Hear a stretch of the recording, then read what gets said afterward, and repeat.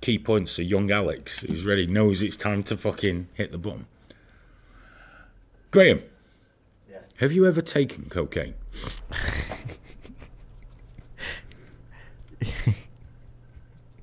Probably, yes. Probably. Probably. Yeah. Dude, let me show you how it's done. Cherry, have you ever taken cocaine? Yeah. Yeah, there you go. That's how it's done. That's fine. I've tried it. I bought, how much is in a bag? I don't. I You think get a it's gram. like You get a gram usually. gram. It's very 0.4 more. or 0.9 I something bought a like that. bag many years ago. Bag of it, Took yeah. it in the house. Didn't like it. Didn't care for it. I preferred Dirty Speed. Yeah. Well, with speed, you're just having it. Dirty And Speed was much better. you're off for the night, aren't you? You put it in a little bomb, done, and then you don't think you about didn't it. get that weird drip. Yeah, you're not there going, there's snot and I can feel it. But I understand people do enjoy the cocaine, 100%, mate. Yes. you know, because it makes people sweaty, paranoid, and talk shit, which is always attractive in a human being. A fun little story caught my eye Yeah. about cocaine. And it's about old people. I don't mean that OK Boomer meme shit. That's bollocks. OK Boomer. People keep saying that to me. It's like, okay, I get it. I know. This is about proper old people. Old people that don't give a fuck. See, the NHS did some analysis, and it's showing an alarming rise in the number of people 90 plus being admitted to hospital following a cocaine binge. Not just, oh, let's give Grandad a line. No, we're talking fucking having a good night on the Charlie, you know? That's right, more of our old folks, they're not settling for slacks with elasticated waistbands anymore and waiting patiently for the loving embrace of the Grim Reaper. Now they're getting fucked up on coke and having a right time of it. The figures are equally impressive for the over 60s. It's fantastic. Old people fucking love drugs.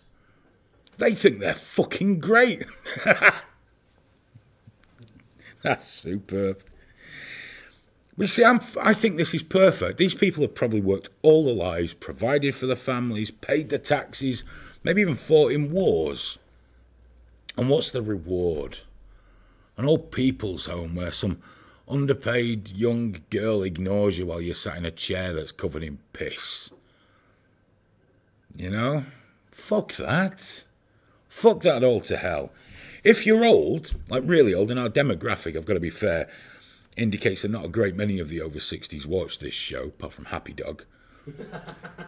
Probably because they're all off the tits on coke. Can't sit down and watch the internet when you're on the coke. You know? Here's the thing though, old people. You do whatever the fuck you like. If you've made it to 90 years old and you want to hammer some fucking coke, chat shit until the early hours, you fucking get it done. You get that down you. You fucking live it. You want to smoke so much skunk that you can't even be asked reaching for the remote control to change the channel when the remote is there. But it's like, oh, can't be asked.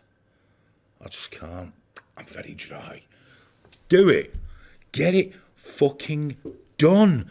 Take some Ian shuffle around the place to some fucking Glenn Miller or The Prodigy. You know, just fucking take whatever you can get your arthritic hands on and fucking live the last few years of your life in a complete fucking drug haze because you've earned it. You've done your bit.